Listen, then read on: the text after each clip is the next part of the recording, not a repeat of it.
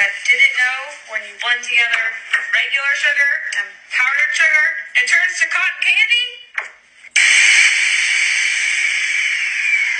I have a hard time believing this actually works, so we're going to test it out right now to see if it's real or fake. I have sugar right here. We're going to pour it in our blender.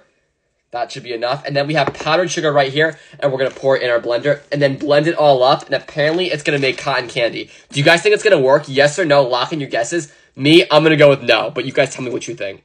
Now we're going to blend. Alright guys, tell me if you guys see it turning into cotton candy.